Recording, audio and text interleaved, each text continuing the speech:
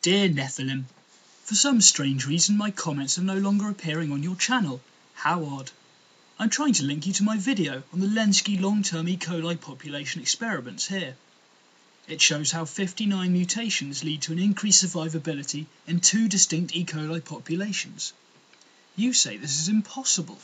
An overview of the experiments can be found here. Here are the references to the papers you might want to look up. Proteins aren't perfect matches for the substrates.